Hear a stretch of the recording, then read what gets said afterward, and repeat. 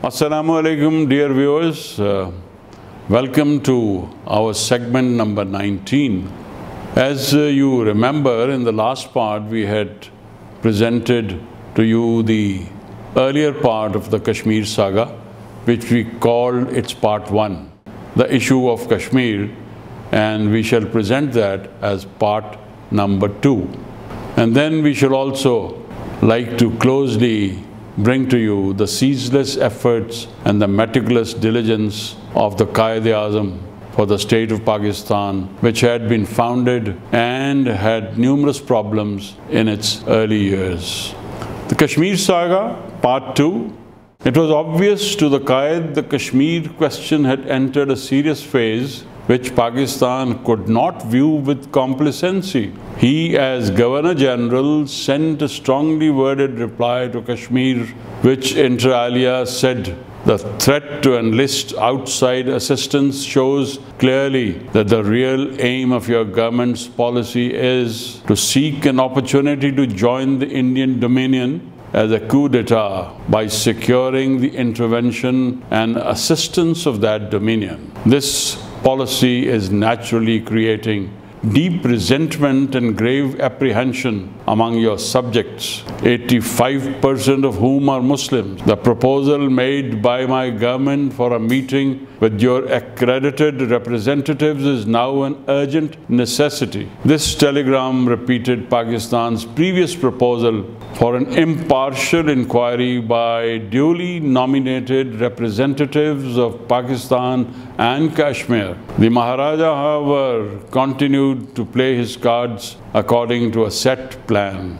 The rot continued and increased in tempo with the infiltration of members of the RSS, the Akali Sikhs and the Indian National Army into Jammu province throughout October.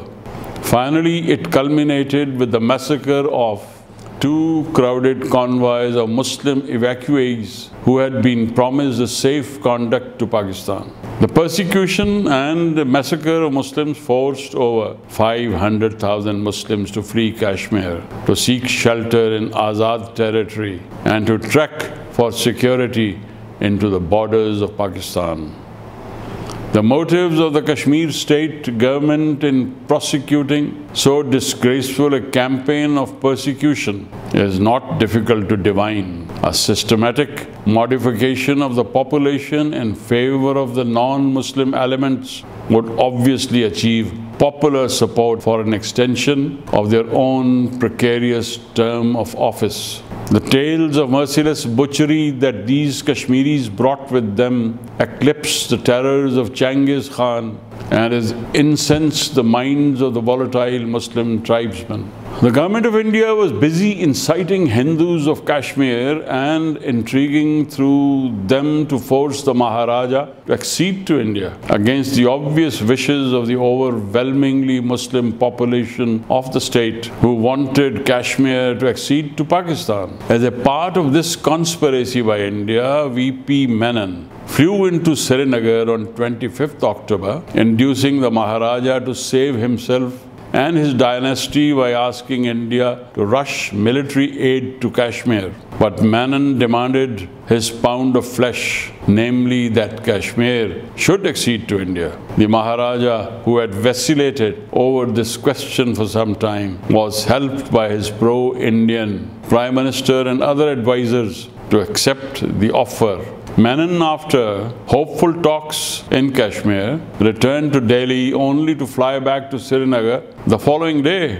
He came with prepared documents, and the weak and panic-stricken Maharaja was forced to sign on the dotted lines. The letter of accession, dated 26th October 1947, signed by the Maharaja and addressed to Lord Mountbatten, said that Kashmir was contiguous to both India and Pakistan, but it had not acceded to either so far.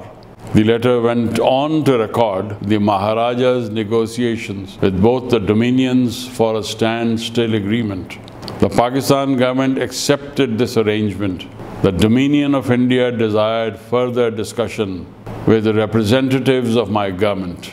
The Maharaja asked for military assistance from India, and in return for his anticipated help, the Maharaja wrote, "I attach the instruments of accession for acceptance by your government." He asked for immediate assistance. Mr. V.P. Menon is fully aware of the gravity of the situation and will explain it to you. Indian conspiracies, the one that has been explained above, had succeeded, and there was jubilation in the Indian capital on the return of Menon with the precious letter safe in his pocket. India's stand on Kashmir was in glaring contrast to what it had maintained with regard to the question of Hyderabad state. Maharaja entered into a standstill agreement with Pakistan. This agreement placed upon Pakistan in respect to Kashmir the same responsibility as were formerly borne by the Crown or the pre-partition government of India. Pari passu, because of the standstill agreement between Kashmir and Pakistan, Kashmir was A. debarred from having any relations with any country other than Pakistan, and B. under an obligation to accede to Pakistan. This would render Kashmir's accession to India invalid.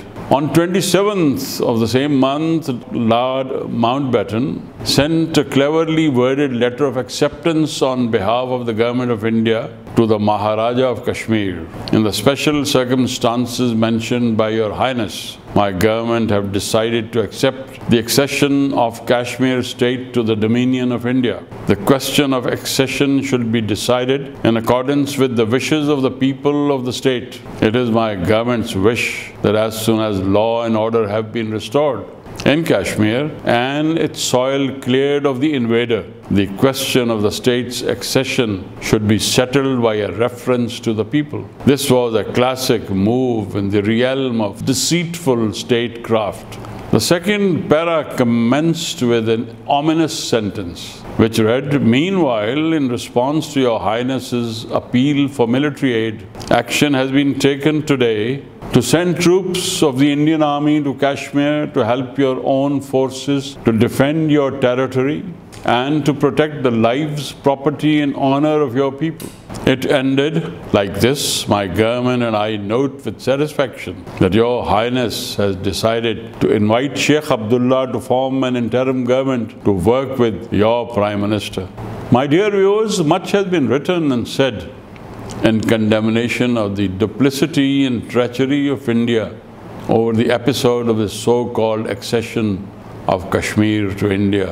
The news of Kashmiri's accession to India came as a shock to Quaid Azam, who was at that time in Lahore on an official visit. He was immediately in consultation with General Gracie in Rawalpindi, who was the Commander-in-Chief of Pakistan's army.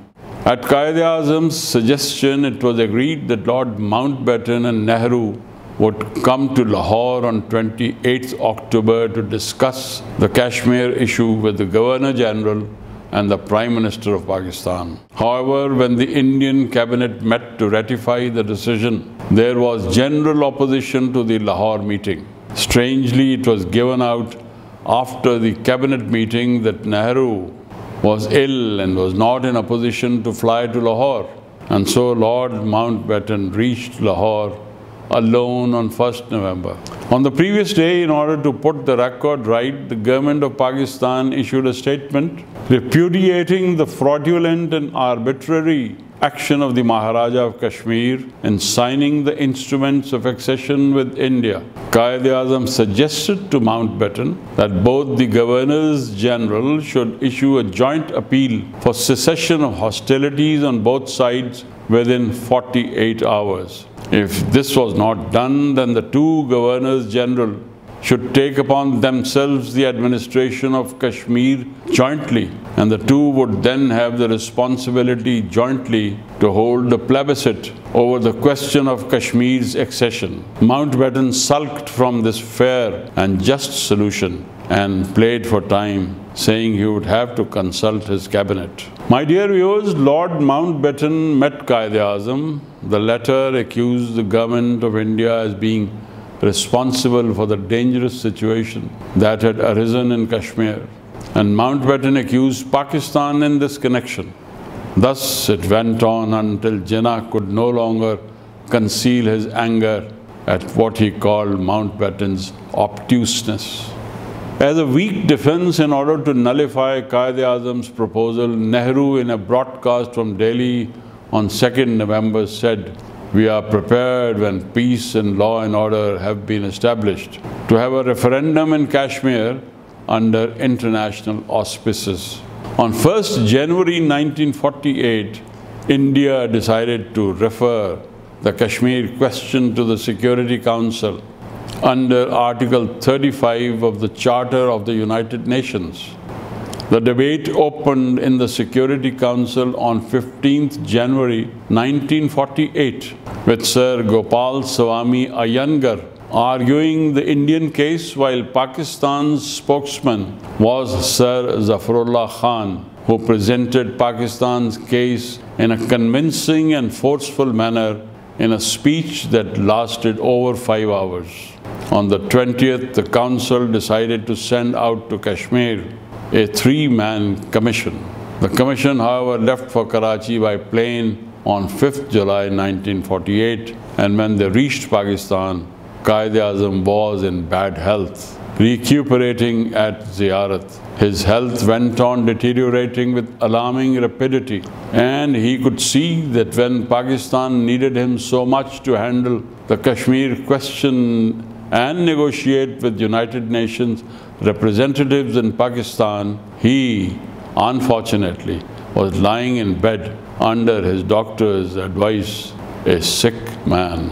But India continues to be in legal occupation of Kashmir, which is in fact a military occupation, using a fraudulent accession by an individual as the basis of its usurpation. The brave Kashmiri Muslims continue to groan under the heels of the Indian army, oppressed and persecuted by a government which is not prepared to concede to them their inalienable right of self-determination. The Maharaja of Kashmir, whose anti-Muslim attitude was responsible for the misery and suffering of the citizens of his state, met his nemesis 2 years after he signed the instruments of accession with India. On 20th June 1949, he was forced to unceremoniously leave his state for Bombay, unwept and unsung. Lord Birdwood comments, having used the ruler conveniently to satisfy legal obligations, India lost interest in his fate. He may not have merited state mourning, but his departure does lend the legality of accession a somewhat artificial appearance. In this matter, again, Quaid's foreboding and subtle warning to Maharaja of Kashmir had come true. Quaid was essentially a true Muslim, humanistic and altruistic, committed to his own mission, without malice, vitriol, or undue prejudice for anyone, even his worst enemies. Dear viewers, coming now, Quaid's ceaseless and meticulous diligence for the state of Pakistan, despite his very ill health in the last part of his life. Before we recount Quaid's last years of life beset with fatal illness, it would be in order to review what one of his close associates and his most authentic biographer, Mr. G. Elana, wrote about Jinnah's personality, his utmost dedication leading to incredibly long hours of unending labor, all directed towards the sole objective of securing for the Muslims of India a secure homeland of their own. Mr. Elana wrote in the last chapter of Quaid's biography titled Quaid-e-Azam Jinnah, the Story of a Nation, the following. Nature had gifted him with a giant's strength insofar as his determination was concerned to accomplish tasks that he set before himself. But it had clothed that will in a frail body, unable to keep pace with the driving force of his restless mind. He was gifted with a tenaciousness that wanted to triumph over all obstacles, to lead his people to their ultimate destiny. His political activities and responsibilities had increased manifold during the last 10 years of his life, when he was already in the afternoon of his old age. Despite the advice of his doctors, he did not spare himself, refusing to take rest or respite. Work, work, and more work. He drained away the last reserves of his energy like a spendthrift child of nature, and he plunged himself deeper and deeper into the stormy ocean of political struggle, to the utter neglect of his health. Since the Pakistan resolution of 23rd March 1940 at Lahore, he whipped his failing health to make it keep pace with his ever-increasing work, with a scattered and disorganized following as his only strength. He decided from that year onward to translate the demand of Pakistan into a heroic chapter of human history. Incessant traveling, long and arduous hours of work and worries, the only reward that a political leader receives during his days of struggle, were taking a heavy toll. But he paid the price with a smile. His 5 feet 10.5-inch body that normally weighed around 112 pounds was rapidly losing weight, ounce by ounce. But he showed supreme indifference to such private matters as his personal health. He knew he had a mission in life, and fate was transforming him into a man who had a rendezvous with destiny. How could a person, leader of 100 million people, at a difficult period of their history, enjoy such commonplace luxuries as sleep, rest, and leisure? The worries and cares of the day stood on the sidelines of his subconsciousness. They did not completely melt the warmth of a sound sleep. With the approach of dawn came fresh letters, fresh requests, new problems, and weighty decisions to be made. He was a soul that thirsted for service in a body that was worn out by overwork and ill health. He kept up this feverish tempo of life for a number of years, in spite of his recurring bouts with ill health that emaciated his body. Dear viewers, we have to go back in time a few days when there was feverish activity in Delhi as the dates for the inauguration of Pakistan and Hindustan as independent sovereign countries were drawing near. We take you back to 5th of August 1947 when Lord Mountbatten had a private meeting with Quaid Azam, as the former had received frightening intelligence reports concerning conspiracies to assassinate the Quaid. The Quaid, in spite of these lurking attempts on his life, remained unmoved and decided that the state drive on Independence Day would take place as scheduled, being a highly priority state function for that auspicious day. 2 days later, Quaid Azam left Delhi and flew into Karachi, where he was born 71 years ago, in order to assume his responsibilities as the first Governor General of Pakistan. Thousands thronged the streets cheering him as the liberator of their nation. Little did they realize his health was in bad shape now, when they needed him so much. Pakistan, for which he had labored unceasingly for many years, had found its place on the map of the world, and he was its Governor General designate. Those who watched him that day saw humility in his eyes, not arrogance, a sense of overwhelming responsibility, not elation. On the 11th, the Constituent Assembly of Pakistan met for the first time in Karachi. The atmosphere in the Assembly Hall surcharged with solemnity, and the proceedings commenced with a recitation from the Holy Quran. The very first enactment of the Constituent Assembly was to unanimously elect Muhammad Ali Jinnah as its president, the motion being carried with thunderous applause. A hushed silence descended in the hall as the Quaid rose to deliver his presidential address. After expressing his thanks, he said the Constituent Assembly had 2 main functions to perform. The first is the very onerous and responsible task of framing our future constitution of Pakistan, and the second, of functioning as a full and complete sovereign body as the federal legislature of Pakistan. About the creation of Pakistan as a nation state, he said, "It has been unprecedented. There is no parallel in the history of the world." He condemned bribery and corruption from which India had suffered. That really is a poison. We must put it down with an iron hand. Black marketing is another curse. He branded nepotism and jobbery as obnoxious evils. This evil must be crushed relentlessly. I shall never tolerate any kind of jobbery, nepotism, or any influence directly or indirectly brought to bear upon me.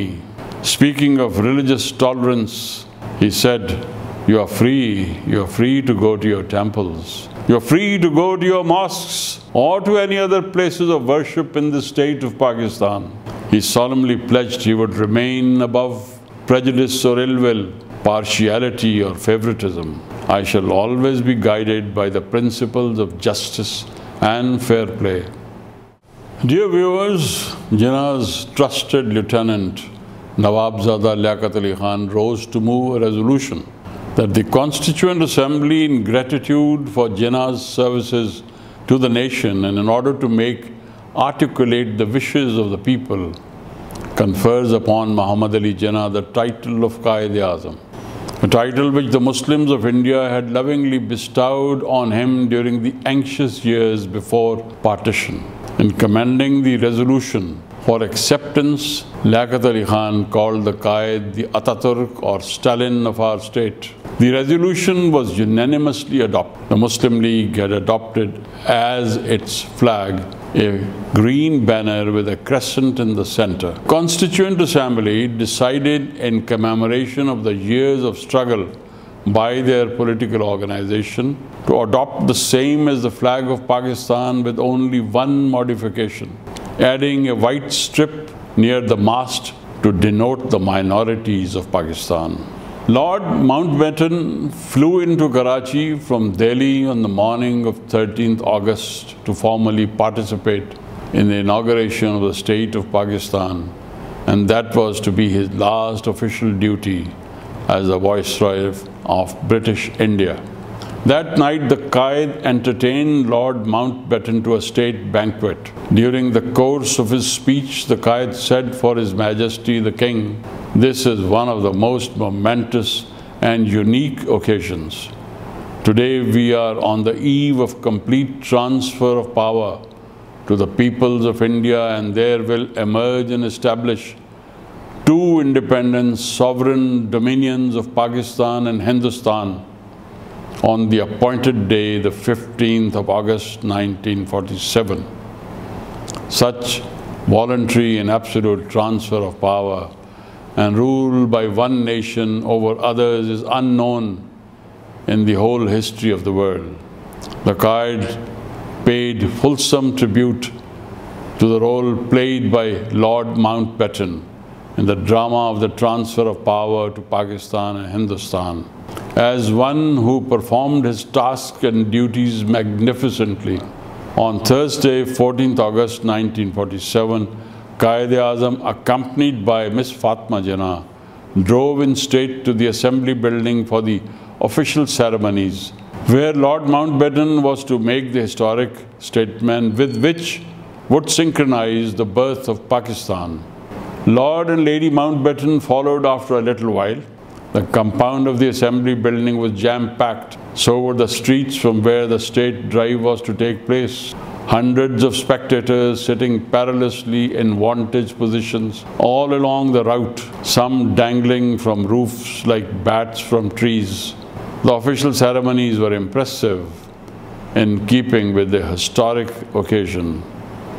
After the ceremonies terminated, the Quaid and Mountbatten were sitting together in the coach going back in state to the Governor General's house. There had been so much talk among those that knew about an attempt that was expected to be made on the Quaid's life on this occasion. Quaid Azam was fully aware of the grave risk involved, but he refused to be persuaded to abandon the state drive, which was an integral part of the official schedule. Slowly, the procession proceeded, every second pregnant with anxiety. The coach was now inside the gates of the Governor-General's house. Nothing untoward had happened on the way, and Campbell Johnson records in his diary that Quaid said to Mountbatten, "Thank God I have brought you back alive." His private secretary, Mr. Azam Yusuf, gave in an article in the Dawn intimate glimpses of the dedicated manner in which Quaid discharged his duties as the first Governor-General of Pakistan in those difficult days. Yusuf writes, the Law Department of the Government of Pakistan did not have a sufficient number of trained draftsmen, and the drafting of some of the bills and ordinances left a lot to be desired.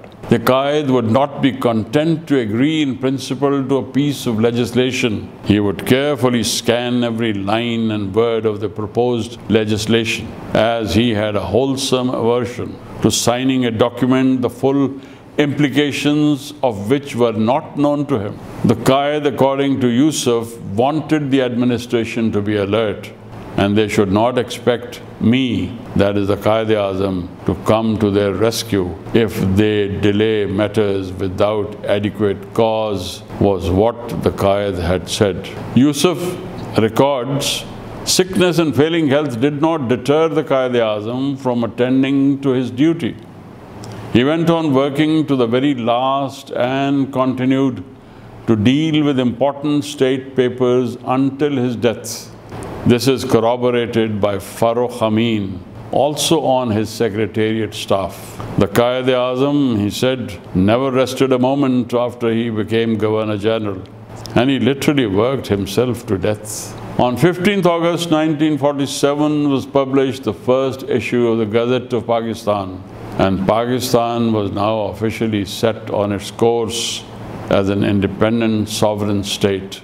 Whereas Quaid-e-Azam Muhammad Ali Jinnah has been appointed by His Majesty to be the Governor-General of Pakistan, the said appointment is hereby notified, and it is proclaimed that the said Governor-General of Pakistan has this day assumed his office. That same gazette contained a further notification. His Excellency the Governor-General has been pleased to appoint Mr. Liaquat Ali Khan, Mr. I. Chundrigar, Mr. Ghulam Muhammad, Sardar Abdur Rab Nishtar, Mr. Ghazanfar Ali Khan, Mr. Jogendra Nath Mandal, Mr. Fazlur Rahman to be ministers of the government of Pakistan. Hindu intrigues were actively undermining the economic fabric of Pakistan even before it came into existence. Trade and industry in that part of India, which became Pakistan, was almost exclusively in the hands of the Hindus. In the words of a Hindu banker, after us the deluge, we are leaving Pakistan an economic desert. He had said very gleefully. That epitomizes the wishful thinking of Hindus who began to migrate to India in their thousands after the establishment of Pakistan. Dear viewers, I'm sure that with this segment's presentation, you would have understood as to how Pakistan came into existence, with all the difficulties that Jinnah Sahib had to face despite his ill health, and the machinations of the British government and Mr. Mountbatten, as well as the Congress party. But Pakistan is here to stay because it was established by a person no less than, I would call, an angel sent to us by God Almighty, who was named Jinnah Muhammad Ali Jinnah. Thank you.